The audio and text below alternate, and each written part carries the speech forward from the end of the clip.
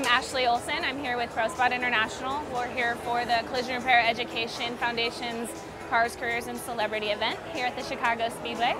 And we're here to celebrate the students today. I feel like the event's going really well today.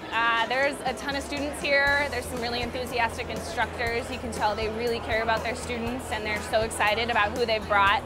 I know that the foundation worked really hard to bus people in, and they brought all sorts of great amenities for everybody. So Prospot's been really interested in making sure that there's a future for our industry.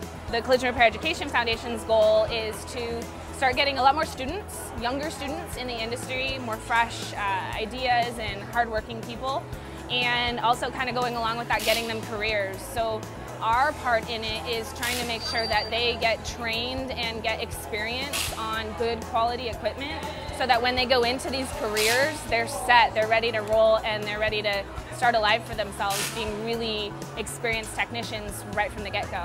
So I've kind of been talking to some students that have stopped by today. A lot of them have had experience welding. Some of them, don't even really know welding terms yet. I mean, they say that they've welded, but they don't know the type of equipment yet. To other ones that know exactly the equipment that they've welded on. They've been on an I-4, they've been on an SP5, and they love it and they really enjoy it. So it's kind of fun to see the progression of where students can start to where they grow to be in their education of welding and the whole entire process. So it's pretty fun to meet them and get to hear their stories.